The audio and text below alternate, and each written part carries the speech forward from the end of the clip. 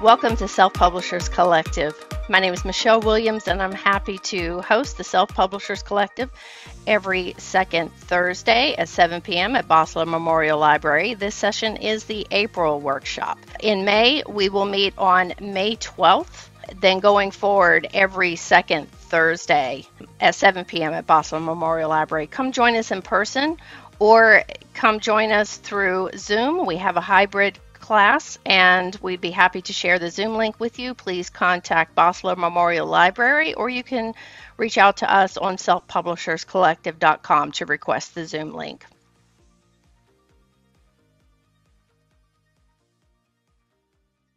Just to let you know what we do during the meetings, we have an introduction, those who are in person or joining us online. We have an introduction network session where we introduce ourselves and describe the type of work that we're working on, whether it's a book or blogs or any other kind of writing. And then we have announcements, and then we get into our lesson and our workshop. Announcements and upcoming meetings in May, we're going to be talking about book elements. What parts of your book do you need to tweak in order to capture the reader's attention? That includes the book cover, the back cover, your introduction, your summary. In June, we're going to have a guest speaker, and that is hometown author Tom Kelchner, who's written a legacy cookbook. He self-published, and he put this book together. It's an amazing piece of work. He also has a blog and is on Facebook under pafoodlife.com. In July, we're going to talk about Beyond the Book.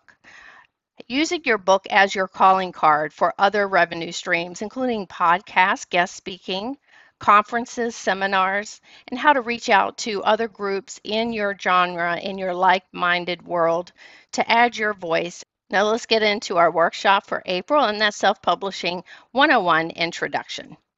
First things first, a lot of authors ask me, and you may be wondering, who is the publisher when I'm self-publishing? Is it Amazon? Is it Ingram Sparks? You, the author, are the publisher. Whether or not you publish through KDP, which is Amazon's self-publishing site, or through Ingram Spark, which is tied to Ingram Books. Now, when it comes to hybrid self-publishing sites that advertise where you pay them a fee and they distribute your book on their website and also other platforms like Amazon or Barnes & Noble, Apple, you need to be very careful about your contract. When you sign up and you pay them a fee, you're paying them a fee to publish your book, and they may hold the rights to distribute your book as they see fit.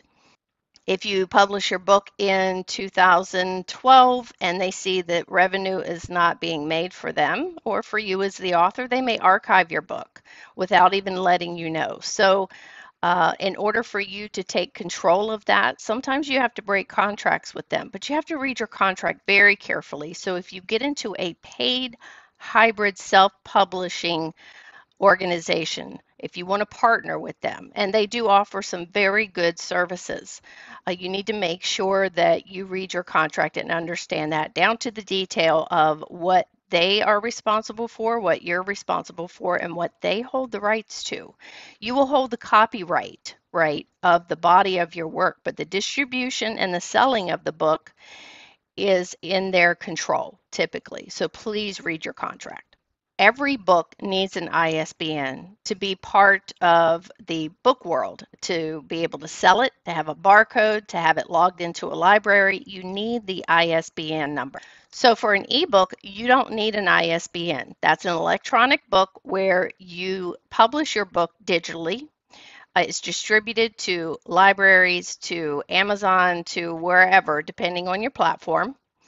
And it does not need an ISBN number. However, when you start getting to the printed side, you will need an ISBN.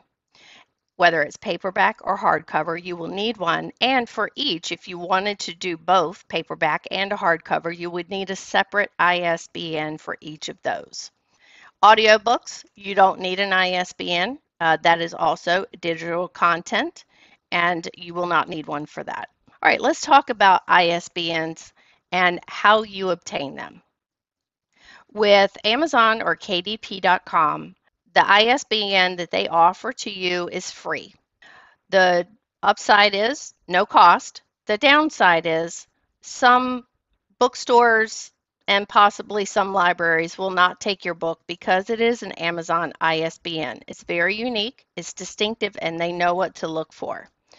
Now you can take your book, self-published book, and go to your local library and donate it to them if you choose to, but on a broader scale, libraries are probably not going to order your book for their shelves, and larger bookstores are not going to order your book because of the connotation that Amazon has taken over just about everything with self-publishing.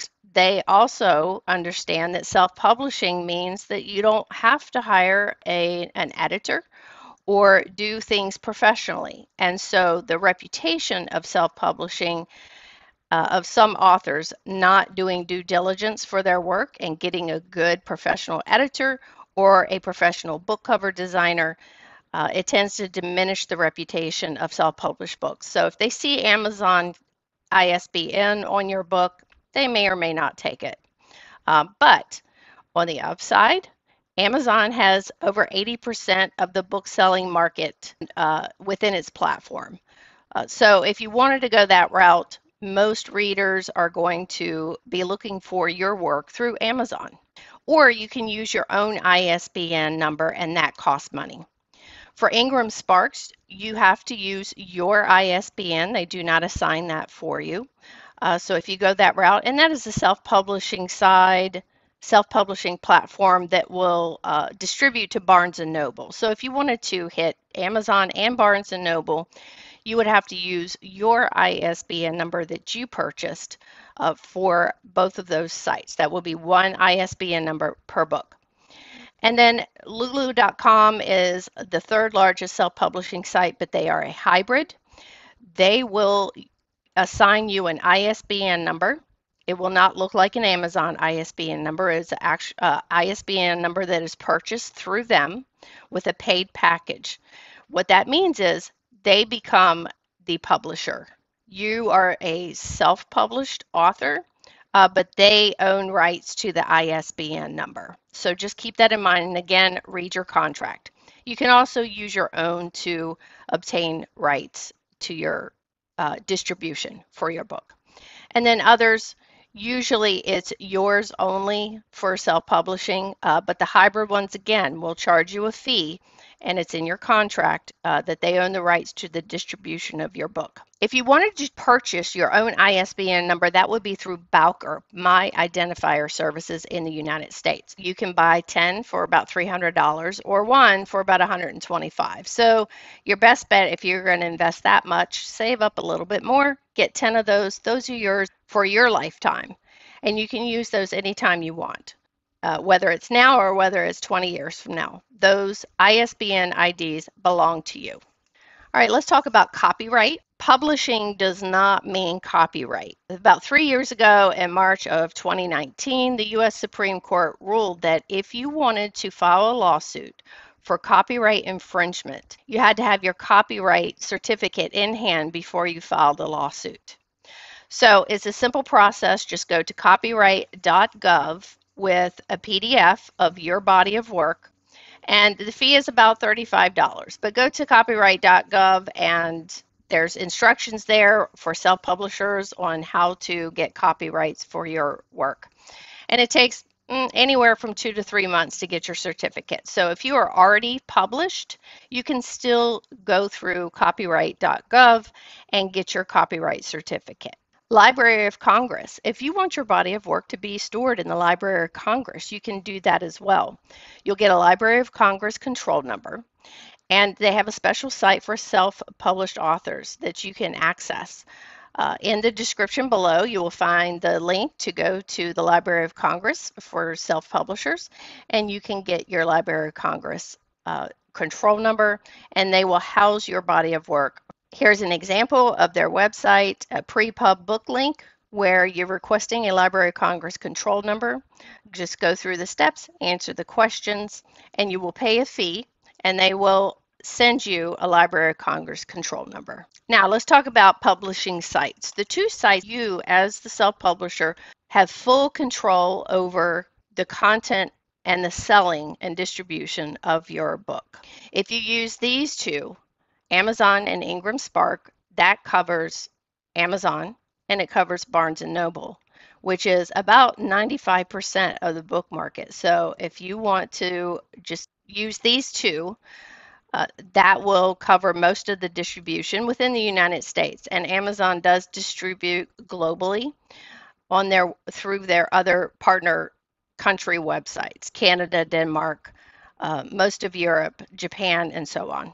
Now, let's talk about Amazon. Amazon is completely free. There is no money out of pocket. It just takes a little bit of work, a little tech fortitude and understanding to be able to self-publish. Ingram Spark is a little bit different, is a separate site. You will need very similar files like your book content file in PDF form, and you will have to create your own book cover file.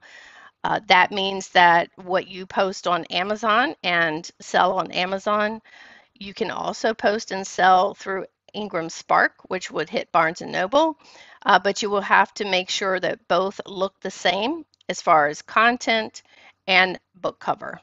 For Ingram Spark, there is a cost. It's usually $49 for a bundled fee of doing an ebook and a print book.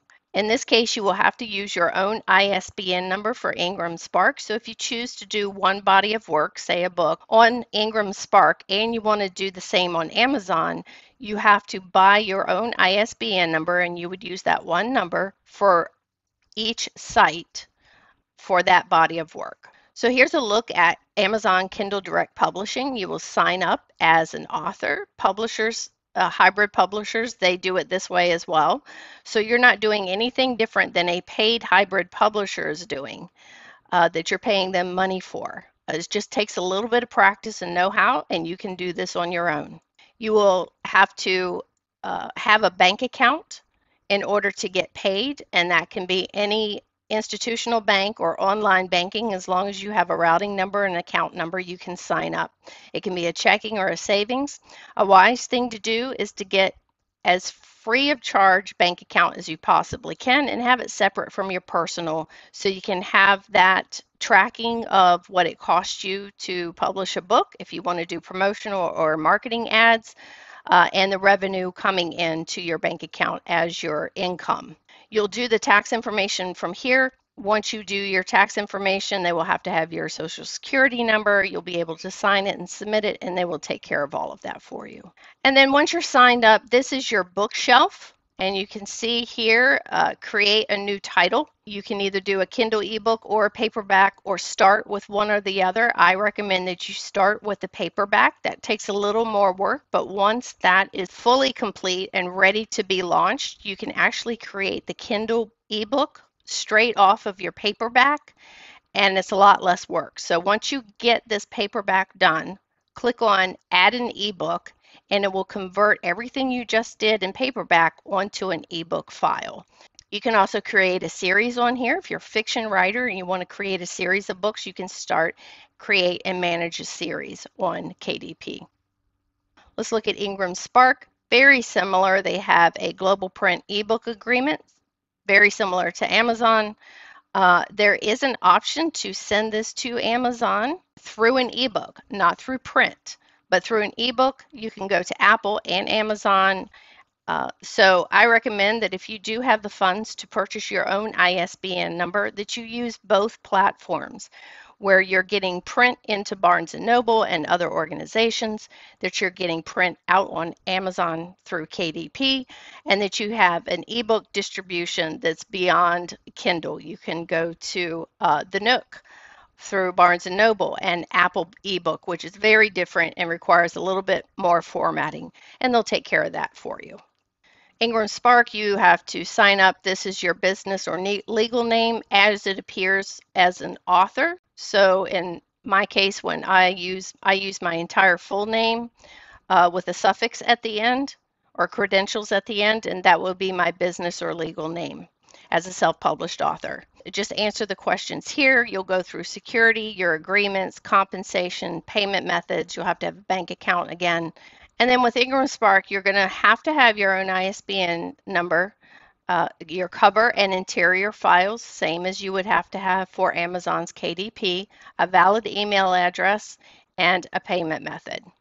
On both sites, you'll get loads of resources and information. Both Amazon and Ingram Spark have YouTube channels where you can learn all about their method of self-publishing, give you tips as an author on how to format, do a book cover, and get everything right for your publication. All right, let's talk about book size. And this depends on the genre, but you're going to need to know your book size before you create your file.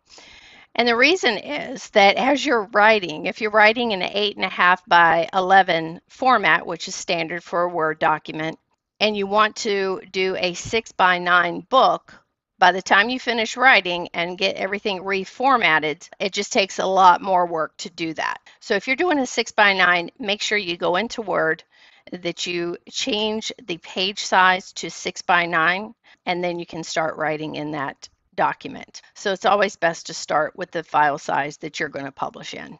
For fiction, here are the standard trim sizes for fiction books.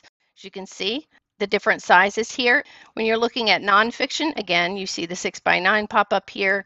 When you get to children's books, that's a little bit different because of how we hold our books and read books to our kiddos. And that's a little bit wider than most of the other sizes. So just pick your size and stick with that and design everything around that pre-chosen size. All right, let's get to categories and keywords. BISAC, categories and keywords. Let's talk about what that is. The BISAC categories and keywords are how you're describing your book, the major subject that best describes the content of your book, and then subcategories that might push a reader to the genre that you're writing under, and then keywords to help them specifically find your body of work. There are main topics. This is a standard format. This goes into mostly nonfiction, but under main topic categories, and you can see the categories there. And then fiction usually is a category by itself with a lot of subcategories to help people find your work if you're a fiction writer. So I gave you two examples here.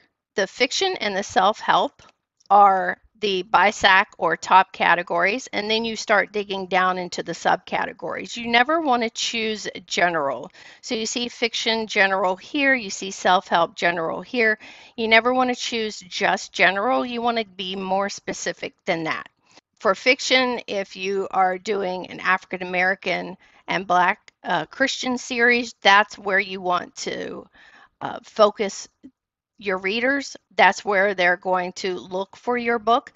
If you want to do self-help when it comes to codependency, there's a specific category for that. So make sure you choose specifically to your body of work and the genre in which you're writing. So keywords, if you're publishing through KDP, keywords are going to be very key, no pun intended, to make sure that the writers are searching and finding your work. Best practice is to use 1, 2, or 3 keyword or combined keyword phrases or short phrases to point readers to your body of work, and then test your keywords. So in the exercise, we're going to do that. We're going to test some keywords, and that gets us to our workshop portion. What we're going to do is we're going to look at a few keywords, and we're going to go incognito on Amazon, and we're going to test those keywords out in the book section. So here we go. We are incognito. All you have to do if you're on Google Chrome is just click this and click this 3-dot drop down and do incognito. And then we're going to go to Amazon. We're going to go to books, and we're going to do some keywords here. Let's say you are writing fiction and you're writing murder mysteries. And let's say you have a niche. One thing in class that we looked at was Memphis. One of our writers is writing a series on Memphis murder mysteries. So when we do this and we look at Memphis, we're going to find murder mysteries written typically in that region. So this gives us what we're looking for, and this is just a test to see if what our keywords are actually finding where our book is going to reside. Let's do another thing. Let's see, we're doing self-help. and trauma recovery. There we go. And that's what we're finding. If we just do trauma recovery, say that's going to be a key phrase, trauma recovery, we're going to find some of the same books. So just make sure that as you do your keywords or keyword phrases, that it is pulling the books within your genre. Let's do one more. We're going to be legacy cooking, old recipes, and that puts us in some cookbooks that are geared towards that. So that will be a good one if that's what you were looking for. And then let's try one more. Let's say we're writing a book on how to sew dolls or homemade dolls, and there you go. So just make sure that you play around with your keywords, that you're in books, and that you're incognito. You'll have to look, if you use Microsoft Edge, you'll have to look at how to do that. But on Chrome, it's the 3 dots here, and you choose incognito. The exercise for this workshop is to write keywords. So write for 5 minutes using descriptive words about your book. From that list, create about 7 key phrases. Amazon allows you to have 7 key phrases. They have 7 slots where you can fill those in with key phrases. That is what is going to drive readers to your book. Those key phrases are built in as you self-publish, and that is what the algorithms are going to use as people use the search engine, which is Amazon, to look for books. It's going to point you and pull your book up as they use these specific key phrases and keywords. And then always test these out to make sure that these are what you want, that you've gone incognito onto Amazon.com under books and you've tested these out. Keep refining and to make sure that your book is going to land in the genre in which you're working. And then once satisfied, use the keyword phrases to create a book description, and that comes in May. When you come into the workshop in May, we're going to be talking about book descriptions. That will be our exercise, and we'll be talking about other components as well. Join us online or join us in person. We're happy to have you. It's completely free. And please look at our resources at selfpublisherscollective.com. It's all free resources out there for you to help you in your authorship journey. See you next month. If you like this video, give it a thumbs up and remember to subscribe to Bossler's YouTube channel with notification on so you'll get notified for all upcoming videos.